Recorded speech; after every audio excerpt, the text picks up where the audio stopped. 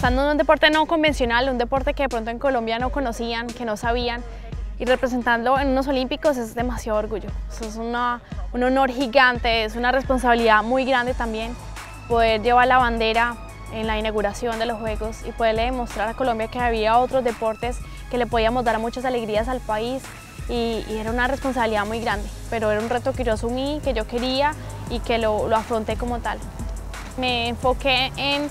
disfrutar ese momento, en llevar esa bandera, en vivir y recordar todo desde que entré con la bandera hasta que salí con ella del estadio.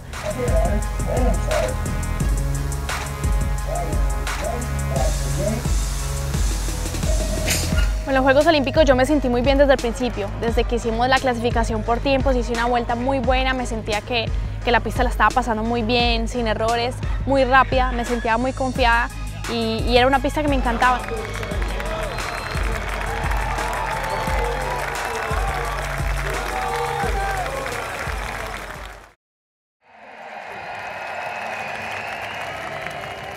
Antes de la final yo me acuerdo de todo, absolutamente de todo, de cuando estaba calentando, cuando nos llamaron, incluso yo llegué tarde al partido porque nos dieron una hora que no era y yo llegué tarde, salí corriendo, escogí el carril, me di cuenta que el carril no era muy bueno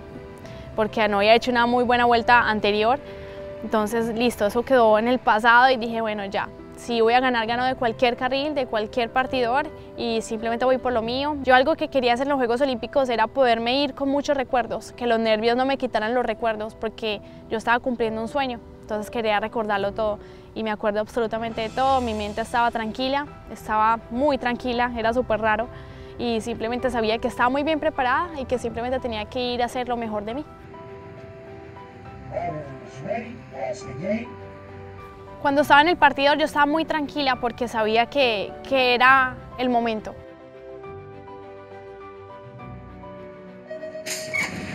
Y salí demasiado bien. Cuando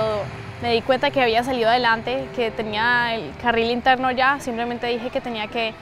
seguir, que la vuelta simplemente la tenía que dar sin errores.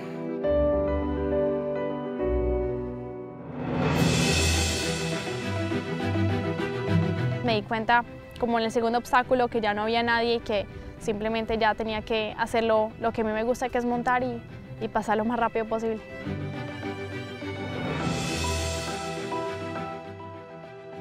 Cuando me di cuenta que voy a ganar, paso la meta y yo no lo puedo creer. Lo primero que hago es abrazar al presidente de la Federación Colombiana de Ciclismo y le pregunto que si era verdad, que si era un sueño o estaba pasando en realidad. Súper lindo, me acuerdo que me volteé, vi a mis papás, todo el mundo estaba celebrando, los colombianos, y me di cuenta